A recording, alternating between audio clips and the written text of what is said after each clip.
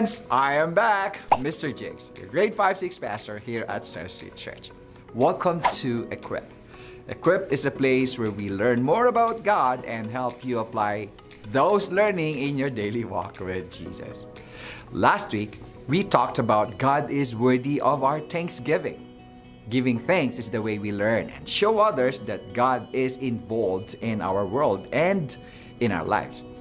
Now, this week, we will talk about trust. God is worthy of our trust. In Psalm 62, David cries out to God as his protector and provider.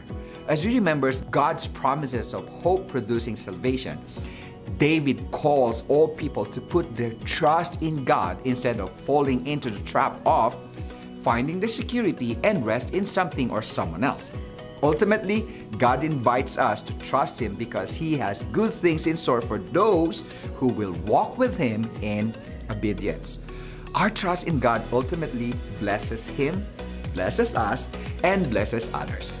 Did you know that when David was hiding in the wilderness strongholds, it was in the same area where the famous fortress of Masada was located?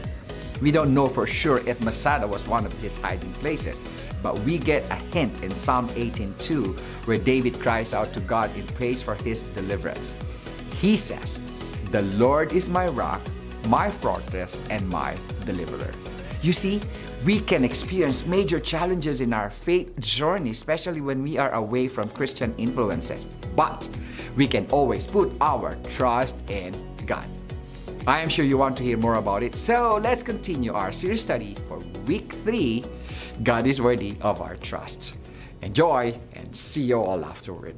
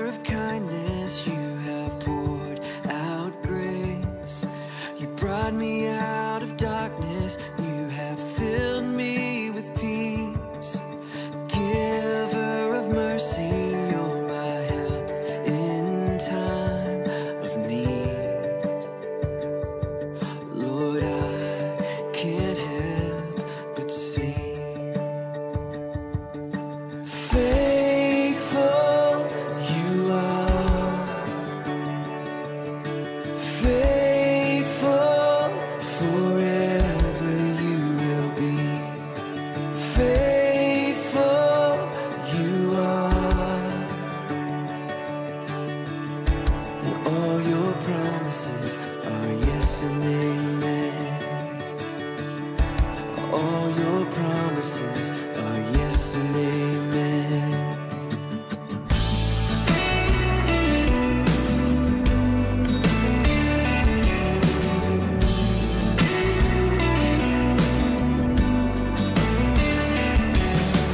Beautiful Savior, you have brought me near.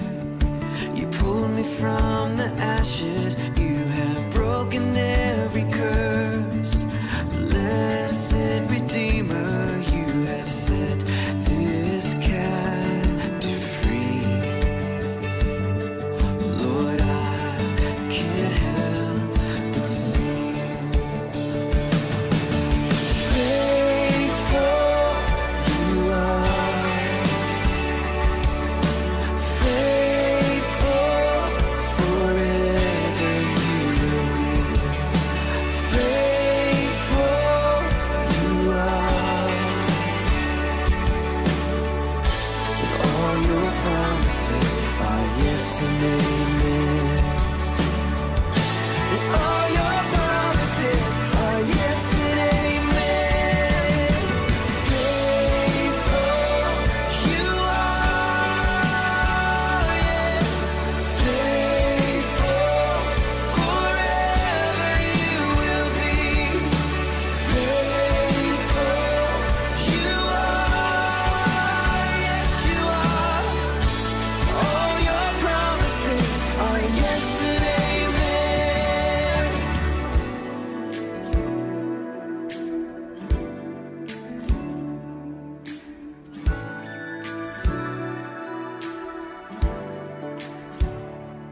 I will rest in your promises. My confidence is your faithfulness. I will rest in your promises. My confidence is your faithfulness. And I will rest in your promises. My confidence is your faithfulness. And I will rest in your promises. My confidence is your faithfulness. Faithful you are. My heart is singing. Faithful forever you will be. Faithful you are. Yes you are. All your promises are yes and amen.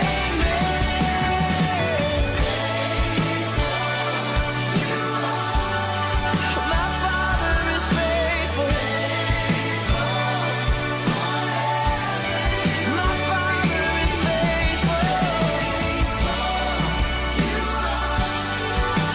Father, you're faithful. All your promises are yes and amen. All your promises are yes and amen. All your promises are yes and amen.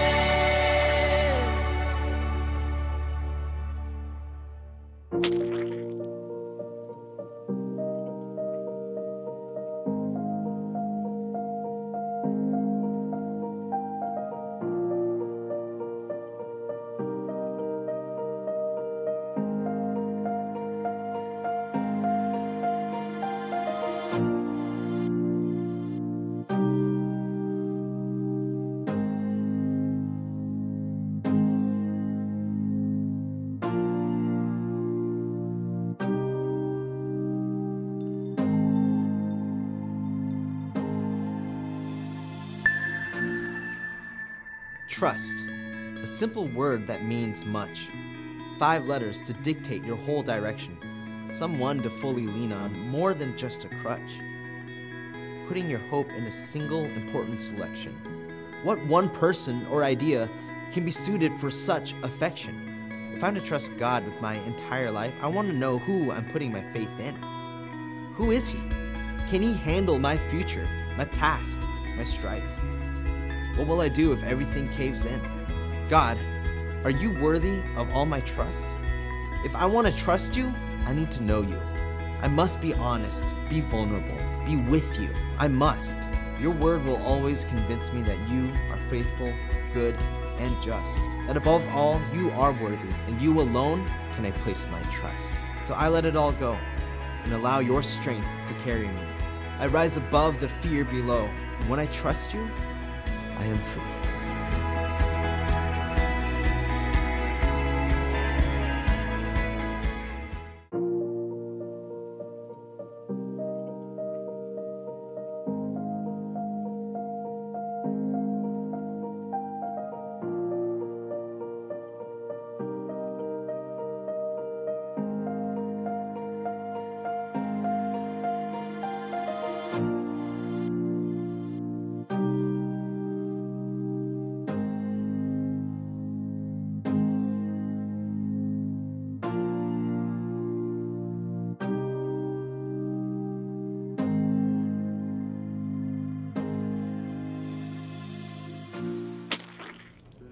Hey everyone, welcome to Equip.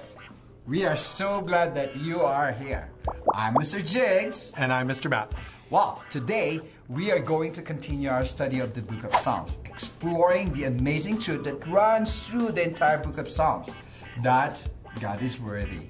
It's been a while since we have been together, so Mr. Matt is going to do a very quick recap. Yep, that's right. So on week 1, we learned that God is worthy. And that means that God has great value in our lives and deserves our attention, our praise, but also our worship.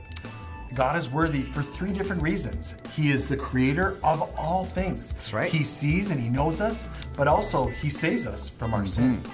Then in week 2, we learned that God is worthy of our thanksgiving.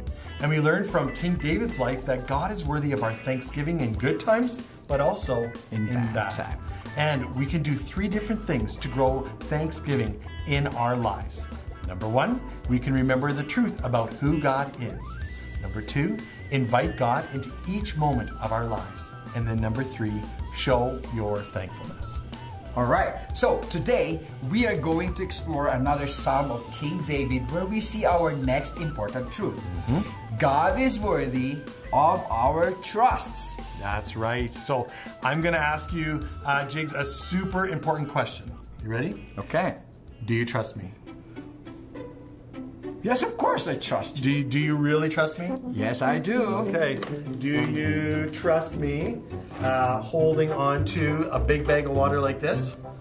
That's because I trust you, but I don't think I can trust that bag of water. You sure? Well, What about, do you trust me with this big bag of water, holding it over top of your... Oh, well, I trust you much, but I'm not really sure about that thing. All right, well, let's just see what happens if I take this bag, and what I'm going to do is I'm going to poke holes through the bag over top of your head, and hopefully you'll Getting see goosebumps. how this works. Oh, okay, ready? Oh, I already punctured it. Okay, here we go. Here we go. Ready? Maybe we'll only do one, but ready? 1, 2, 3. Yes. All right, here we go. Number 2. Here we go. You're doing great. You're doing great. How do you feel? I think I'm okay. There's no water out in there yet. And number 3. This is awesome. And number 4. Oh, I got a leak. Okay, you know what? It'll be just fine. So, how did that go for you, Mr. Jigs? Well, I think it's okay. It's all good. Well, there you go. I didn't get wet so far, so I was scared that the bag was going to explode after each pencil. And so was I. I'm actually glad that that worked, because I was actually surprised it worked, because I didn't even practice Seriously? it before today. But you know, trusting me through this experiment probably didn't make sense, especially when you had to believe me. You had to believe me at my word, and I really had no idea what was going to happen today. But the same is true with God. Trusting God can feel like you're holding a bag of water with pencils over your head, and the pencils keep going through it, and you're trusting that the bag is not going to leak.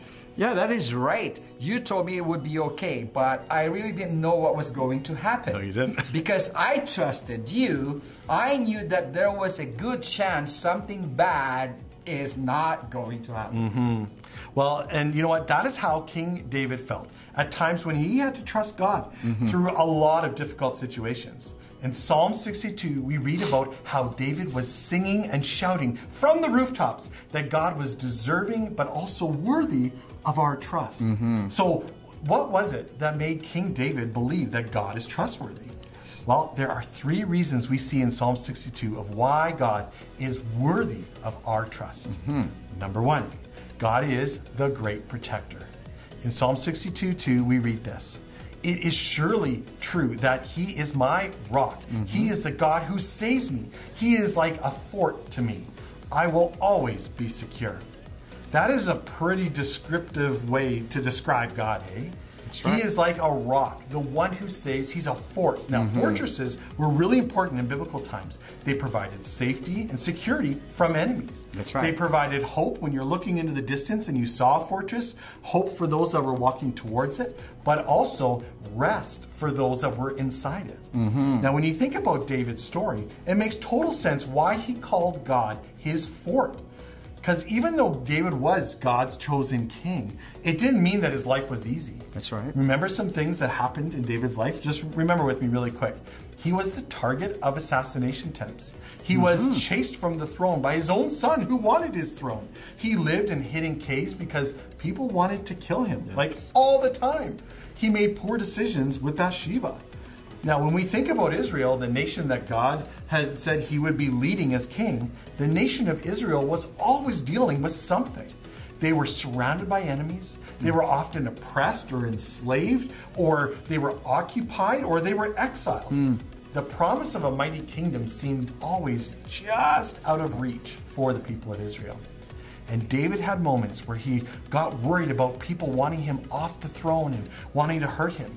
But instead of resting in his own strength, he rested in God, That's right. which was That's his rock. beautiful. And you will notice that David doesn't say that God is the rock. He says that God is my rock. And he reminds us that God is personal, he is close, he is loyal, he keeps his promises, he loves you and me deeply, and he acts on behalf of those who love him. And God provides and he protects. He is faithful even with things are, when they're not going well around us. He said that he will never leave us. Amen. When we're nervous about a test, when we get worried about our parents fighting, when we feel like we're alone, or when others are upset with us, we can trust God because he will protect us. God hasn't changed. He is our rock. He is our fortress who will never, ever be shaken, and he will always be our refuge. All right. Well, the second reason why God is worthy of our trust is God is a good provider. In verse 5 and 6, we read, "Yes, I must find my rest in God. He is the God who gives me hope. It is surely true that he is my rock and the God who saves me. He is like a fort to me, so I will always be secure." David says that he finds rest in God. David was able to rest because he knew that he would be rescued from his enemies, not by any battle or mighty sword that he would hold. It was God who would fight for him. God is the one who provided rescue plan. God is David's salvation. When you know that someone is coming to fight for you and rescue you, that brings confidence. But it also brings hope. David was filled with hope that his enemies would not destroy him. When you feel like things couldn't, get any worse, when you feel like you are all alone, when something happens and you're wondering why it is happening, you can have the same confidence David had by remembering God is for you, he is with you, and he provides for you. He is your salvation, the one who will rescue you. I have a question for you to answer in your group. When do you find it most difficult to trust God? Take a few minutes to answer that question and we will start again shortly.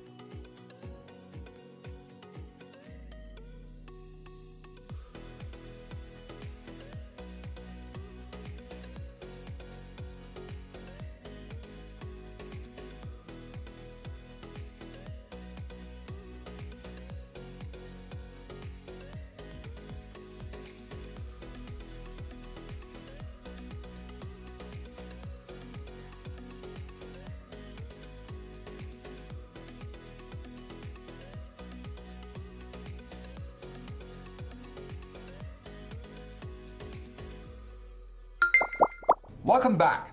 Thanks for sharing.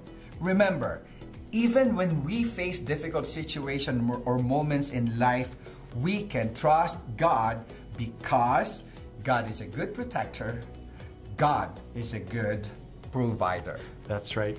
And finally, number 3, the reason why we can trust God is because God doesn't fail. In verse 8 and 10 we read, "Trust in him at all times, you people. Tell him all your troubles. God is our place of safety. Don't trust in money you've taken from others. Don't put false hope in things you've stolen. Even if your riches grow, don't put your trust in them." In this verse, David is saying that we sometimes put our trust in things and in other people. We put our trust that our money is going to save us, that our strength is going to save us, our brains are going to save us, or that person will save us. But David says that's actually a trap. We can't find rest in money and possessions and success, or even our own strength. Those are false protectors. That's right. The only place we will find safety and security and rest is in God. Because outside of God, there is no other rock or refuge or fortress that can provide the salvation or rescue that you and I need. When we let go of false protectors and focus on the rock and the fortress and refuge of Jesus, we will know true rest and what that feels like no matter the circumstance we face. I love that David says at the beginning of verse 8, he says this, "Trust in him at all times." Not some of the time or when you feel like it. All times. He invites us to trust him in all those things because he is faithful and he can be trusted. He has proven that all through time, and he will never ever stop proving that, now or ever. At the beginning, I held a bag of water over your head, Mr. Jiggs. And you know, there's all those holes in it, right? And you had to trust me, Mr. Jiggs, that the water wouldn't fall on you. And sometimes we can feel like we have a bag over our own heads and it's getting poked with holes. There's friends moving away, family members are getting sick, maybe you have pets that are passing away. Yes. There's lots of fighting in your house. Maybe you do horrible on a subject like math or science or whatever it might be. And maybe even it's just like feels like it's a pandemic, right? Pandemics are happening around us and we're like wondering what is going on. All these holes are filling up my life. Those things definitely hurt and they're not fun. But we can trust God, even when it seems like things are going horribly wrong. He loves and cares for you. You don't need to worry about that bag of water because you know the one who is holding the bag. He is never going to let you down. He never fails, and he desires for us to come to him during all the things that we face. God is worthy of our trust. But we can be tempted as we go through life to put our trust in many things other than God. Like putting our trust in person, money, possession, being popular, following the rules perfectly, how we look, and a bunch of other things. But God wants us to leave those things, abandon them, and have courage and strength to trust only in him, in God, because he will never fail. That's right. We are going to take a few moments and ask God to search our hearts and identify things that we have been putting our trust in other than God. If anything comes to mind, ask God to forgive you for putting your trust in something temporary and invite him to be the rock and fortress you need and dedicate your life to trusting him through all you face. The music is going to play. Let's pray quietly and then I will close us.